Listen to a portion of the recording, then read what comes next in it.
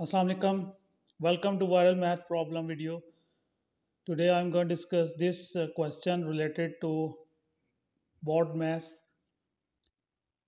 So first of all, I have to solve these two terms in the bracket. So 7 minus 4 we get 3. Next 4. Let's see in the second method, which in this method I remove the brackets and the form.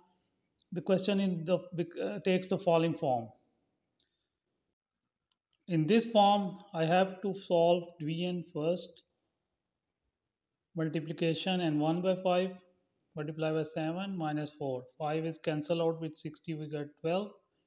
Just simplify the terms. 12 into 7 minus 4.